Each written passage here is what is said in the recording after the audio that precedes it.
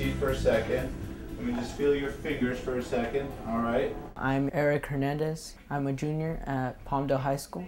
Currently I'm at Kaiser Permanente. I'm in orthopedics for the next 3 weeks.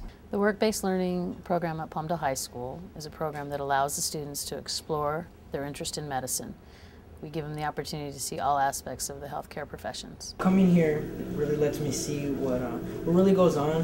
What is it that they really deal with, not just hearing about it or reading about it, but actually get to participate and see it firsthand. The students are involved in work-based learning. The nice thing about that is our juniors and our seniors, they not only go to the hospitals, they not only go to these facilities, but they bring back these skills back in the classroom. That only increases their performance inside the classroom. Now she just did the vacuuming, so she extracted the air out, she pushed the air back in so she doesn't get any of the air bubbles. The way that students can apply it is a really good example is, for example, we just taught blood typing, and I taught blood typing here in the classroom. The next day the students were able to be working inside a lab.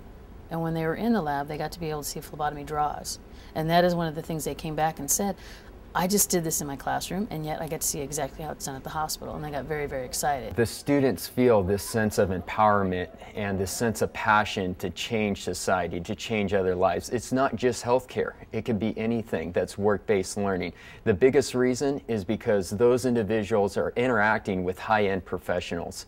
That's something you can't read in a book. Do you see anything on the x-rays? Do you see any injury? Yes, I see a fracture right here to the ulna, it appears to be.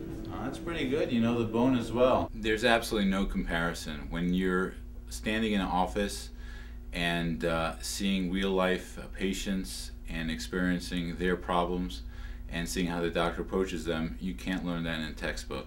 And whatever issue that they have a question about, they could go back and read about it, and it becomes alive for them. What they have the opportunity to see is exactly what it takes every day for that person to keep the professionalism of the career, keep the compassion they have for the patients, and keep the empathy. You know, I think it's just part of responsibility as a physician to educate, and for me it's a pleasure and really an honor because I've been there and I've been on that side of it, waiting, following on the coattails of physicians and providers and nursing staff. I was already introduced to a certain level of patient care, interacting with patients, and the benefit I think that I gained was seeing things from a sort of unbiased view as a high school student. We expose the students to all the different fields, and what we want them to do is think about what's the best fit for me.